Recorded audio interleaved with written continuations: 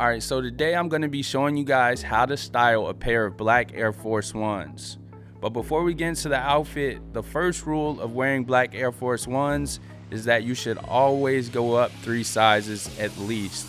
I'm usually a size 9.5, but these are a size 12. We want these shoes to crease as much as possible, as fast as possible.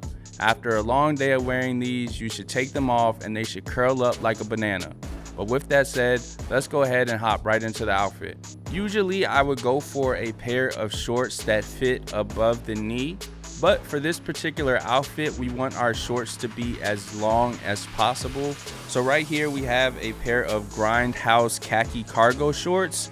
And what I like about these shorts so much is that they have a lot of pockets. And more pockets equal more wallets, if you know what I'm saying. For the top, we have this flying high hoodie from the brand Streets is Watching.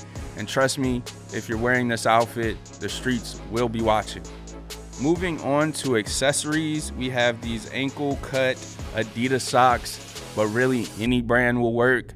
If there's no brand on them and they look a little bit dusty, even better. And then to top things off, we have this bull snapback with a green and tan Bulls logo to match the money on the Streets is Watching hoodie. So that's everything. Let's go ahead and throw the entire outfit on to see how everything looks together.